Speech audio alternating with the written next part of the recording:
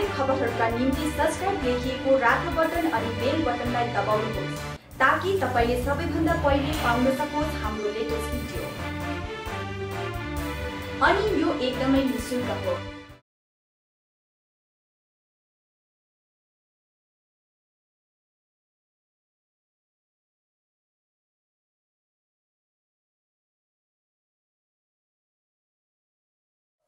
प्रिय दर्शकवृन्द नमस्कार, म प्रज्वल छेत्री।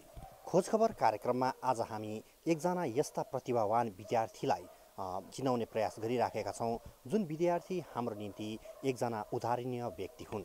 यस वर्षको आइसिएसई परीक्षाको परिणामफल आइसकेको छ। दार्जिलिङ पहाडमा 105 दिन लामो बन्दपछि पनि कालेबुङमा आइसिएसईको परिणामफल 100% भएको छ भने यसैबीच विभिन्न विद्यार्थीहरूले आफ्नो उत्कृष्ट प्रतिभा देखाइसकेका छन्।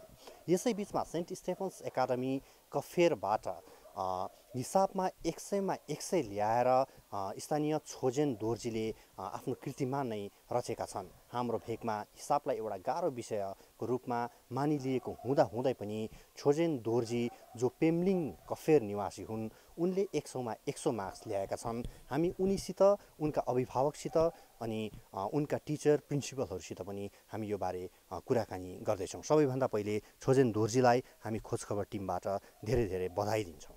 धन्यवाद छ तपाईँलाई। हिसाबलाई हाम्रो जग्गामा धेरै गाह्रो विषयको रूपमा मानिन्छ।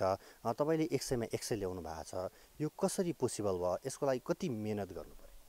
सर्वप्रथम त खोज खबरको टिमलाई म धन्यवाद दिन चाहन्छु, कारण मलाई यहाँ बोलाएर यसरी भनिदिएकोमा।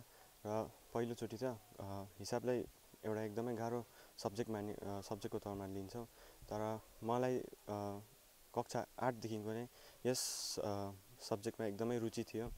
कारण कक्षा 8देखिको हाम्रो सब्जेक्ट टिचर जो म्याथ्स टिचर हुनुहुन्थ्यो उनी फेरिनु भएको थियो र उनी हुनुहुन्थ्यो फादर पल डिसोजा। उनले जुन प्रकारले हामीलाई पढाउनुहुन्थ्यो त्यो एकदमै राम्रो थियो र एकदम असल तरिकाले पढाउनुहुन्थ्यो र त्यसै कारण उनको सञ्चालन अनि निर्देशनमा मैले एकदमै अव्वल दर्जाको तालिम पाएको थिएँ। र त्यसै कारण अनि साथसाथै मेरा शिक्षक शिक्षिकागण जो सन्तोष टिफन एकाडेमीका शिक्षक शिक्षिका हुनुहुन्छ उनीहरूको सपोर्ट अनि साथसाथै मेरा साथीको पनि सपोर्टले गर्दा म एकदमै यसरी हिसाबमा अव्वल हुन पाएँ। म्याथ्समा कसरी यो राम्रोसँगले अङ्क ल्याउन सक्यो? यसको लागि कति मेहनत गर्नु पर्यो? यसको लागि मेहनत चाहिँ खासै भन्नैपर्दा प्र्याक्टिस एकदमै जरुरी हो म्याथ्सको लागि। किनभने फादरले आफै भन्नुहुन्थ्यो म्याथ्स चाहिँ यस्तो खाले सब्जेक्ट हो जसलाई हामीले दिनमा 2 to 3 आवर्स एकदमै आफ्नो टाइम दिनै पर्छ र त्यसमा हामीले आफ्नो प्र्याक्टिस कन्टिन्युस हुनुपर्छ र त्यसमा हामीले त्यो कन्टिन्युटीलाई चाहिँ तोड्नु हुँदैन। र त्यसै कारण मैले पनि एकदमै प्र्याक्टिस गरेको थिएँ। साथसाथै फादर पल जस्तो राम्रो टिचर पाएकोमा म एकदमै खुसी थिएँ र उनले एकदमै जुन टपिकहरू हुन्थ्यो क्लियर बनाइदिनुहुन्थ्यो र त्यसै कारण मैले यस्तो गर्न सकेको जस्तो लाग्छ मलाई। म्याथ्सको लागि अरू स्टुडेन्टहरूको लागि विशेष टिप्सहरू दिनु पऱ्यो भने के दिने? टिप्स भन्नुपर्दा त पहिलोचोटि एकदमै प्र्याक्टिस राख्ने हो, कन्टिन्युटी हुनुपर्छ। अनि साथै एउटा सिक्रेट फर्मुला टाइपको छ जो चाहिँ मलाई फादर पलले दिनुभएको थियो। एकदम यसमा हामी स्पेसली पहाडको स्टुडेन्टहरू केमा एकदमै लो छौँ भने हाम्रो कन्सन्ट्रेसन स्किल छैन र त्यसै कारण फादरले हामीलाई भन्नुभएको थियो राइट एन्ड चेक भन्ने त्यो फर्मुला दिनुभएको थियो। किनभने हाम्रो एकदम हतारमा हुन्छ, हामी लेख्छौँ तर हामी चेक गर्नु बिर्सिन्छौँ र त्यसै प्रकारले हामी कतिवटा मार्क्स गवाउँछौँ र त्यसै कारण यो सिक्रेट फर्मुला सबैलाई दिन चाहन्छु, राइट एन्ड चेक लेखेर फेरि चेक गरेर फेरि चेक गर्ने हो। यसै प्रकार अन्त यस मेरो जुन चाहिँ सक्सेसको जुन चाहिँ श्रेय छ त्यो सबैलाई जान्छ।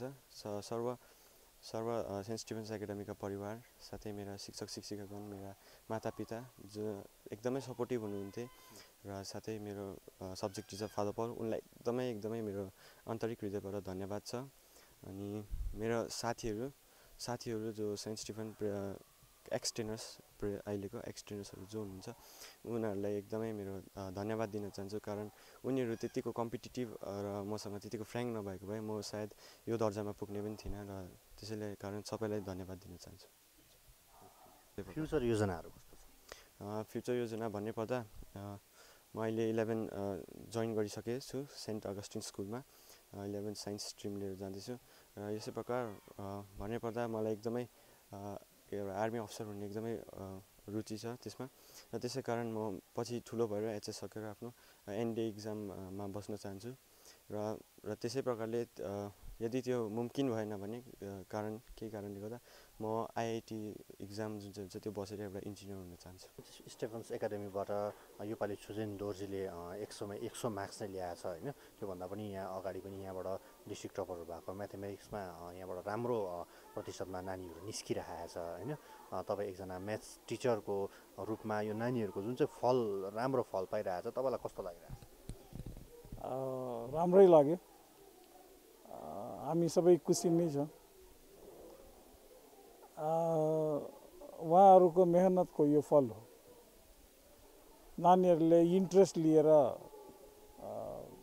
प्र्याक्टिस गऱ्यो भने यो सफलता पाउन सक्छ। Actually mathematics is very simple. You have to do only 4 things: add, subtract, divide and multiply. That's all. You need focus and interest. Combined with the practice, they can produce these kind of results. अहिले हामी छोजेन दोर्जेको मातापितासित कुराकानी गर्न गइराखेका छौँ। छोजेन दोर्जे जसले saint Stefan's academy पढे अनि त्यही स्कुलबाट ओभरअल 93% मार्क्स ल्याएका छन् भनेदेखि हिसाबमा 100मा 100 नै ल्याएर दार्जिलिङ अनि कालेबुङमा नै एउटा कीर्तिमान रचेका छन्। हिसाब विषय जुन विषय हामी गाह्रो विषय भन्छौँ त्यही विषयमा छोजेन दोर्जेले 100मा 100 ल्याएपछि हामी उनका आमा बाबासित यसबारे कुराकानी गर्न गइरहेका छौँ। तपाईँको नाम? हजुर, मेरो नाम पवित्र स्याङदेन। कहाँको हुनुहुन्छ तपाईँ? म पेम्लिङ 1 फरेस्ट भिलेजको कफेर जिपी अन्तर्गत। तपाईँको नानीले हिसाबमा 100मा 100 नै ल्याएको छ अनि ओभरअल पनि धेरै नै राम्रो गरेको छ। कालेबुङ डिस्ट्रिक्टमा नै लगभग 3rd पोजिसन आएको छ होइन। माने कस्तो महसुस गरिराख्नु भएको छ? एकदमै खुसी छु। मतलब अब गर्व लागिरहेको छ। अहिले यसो सोच्दाखेरि जति पनि हाम्रो पारिवारिक अब वरिपरि आसपासमा जति पनि हाम्रो रिलेसनमा हुनुहुन्छ सबैजना खुसी नै छौँ। अहिलेसम्मको नानीको यतिको प्रगति देख्दाखेरि जति आशा गरेको थियौँ तर आशा गरेको भन्दा बेसी भरोसा दिलाएर नानीले हामीमाथि अब नाम राखिदियो, नाम कमाइदियो भनेर भन्न चाहन्छु। तपाईँ बाबालाई कस्तो लाग्यो? हजुर, म सन्तोष तामाङ, छोजेन दोर्जेको आप्पा। मलाई चाहिँ के लाग्यो भने म त्यति अब विश्वास थिएन कि आज नानीले 100मा 100 ल्याउँछ म्याथमेटिक्समा, या त अन्य सब्जेक्टमा पनि राम्रै ल्याउँछ भनेर चाहिँ मैले विश्वासै गरेको थिएन कि। किनभने अब नानी चाहिँ यस्तो थियो कि अब पढ्नुमा नराम्रो चाहिँ अब भन्दिनँ, तर अब खट्नु चाहिँ नखट्ने घरमा चाहिँ अब पढ्ने विषय लिएर त्यति नखट्ने, अलिक अब स्लो त्यस्तो खालको नानीले अब ल्याउँदैन त्यो सम्झिरहेको थियो कसो गरेर। तर अहिले विचार गर्दाखेरि सायदै पढ्नुमा अब त्यो राम्रै थिएछ कि हो। किनभनेदेखिलाई हामीले अब त्यो पढेको साह्रै देखेन, खटेको देख्दैन हामी अब इक्जाम आइसक्यो नानी मजाले खट, अलिक टाइम मिलाएर बिहान बेलुका उठेर गर भनेर पुरा भन्दा पनि त्यो गर्थेन र उसले राम्रै ल्याउँदाखेरि चाहिँ अब एकदम राम्रो खुसी लागेको छ। हाम्रो भन्दा पनि एकदमै बेसी स्टेफनको जति पनि प्रिन्सिपलदेखि लगेर गएको टिचरहरू जति पनि हुनुहुन्छ, केजी सेक्सनदेखि लगेर गएको माथि उसको सिनियर सेक्सनको टिचरहरूसम्मको लागि एकदमै हामीलाई बधाई दिनुहुन्छ टिचरहरूले। तर म चाहिँ विशेष गरेर उहाँहरूलाई बधाई दिन्छु, किनभने उहाँहरूको प्रडक्ट हो, उहाँहरूको परिश्रम हो, उहाँहरूले खटिदिनु भएको थियो र त यतिको भयो। First of all, I am very happy and satisfied with the result, ICSE result 2018. And Kalimpongमा पनि एकदमै सबै स्कुलहरू राम्रो गरेको छ। So I would like to congratulate all the schools for working very hard and for beautiful and wonderful results. All the principals, staff and students सबै स्कुलका हाम्रो ICSE स्कुलकालाई म बधाई दिँदैछु। हाम्रो स्कुलको रिजल्ट पनि एकदमै राम्रो छ। प्रत्येक वर्ष राम्रै हुन्छ, यो वर्ष पनि राम्रो चाहिँ। यसमा चाहिँ एउटा new thing is one of our students चोजेन तामाङले चाहिँ अब म्याथमेटिक्समा 100मा 100 ल्याएको छ। दिस इज अब चोजेनकै कोसिस हो सबैभन्दा पहिला। He is very focused child, एकदमै फोकस गरेर उसले पढेको थियो।